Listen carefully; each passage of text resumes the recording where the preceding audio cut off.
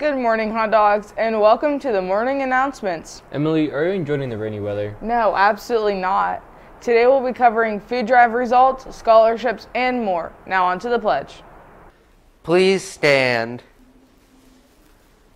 I pledge allegiance to the flag of the United States of America and to the republic for which it stands, one nation, under God, indivisible, with liberty and justice for all.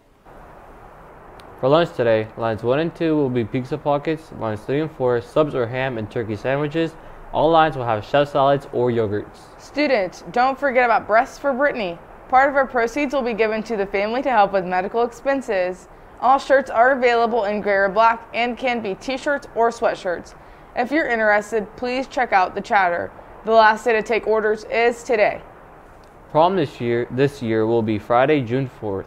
Make sure to save the date. Emily, are you going to prom this year? Yes, I am. You should too.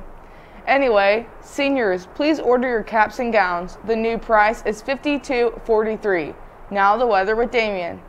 Good morning, hot dogs. The weather currently is 42 degrees out with 91% humidity. Tonight it will be in the low of 25 degrees with 68% humidity. Make sure to grab an umbrella for it will be raining all day. That's it for weather today. See you after spring break. Now back to your hosts. Now it's finally time to reveal the food drive results. The top 3 communities were Mr. Munier with 1,320 items, Ms. Boozers with 388 items, and the cafeteria and custodial staff with 210 items.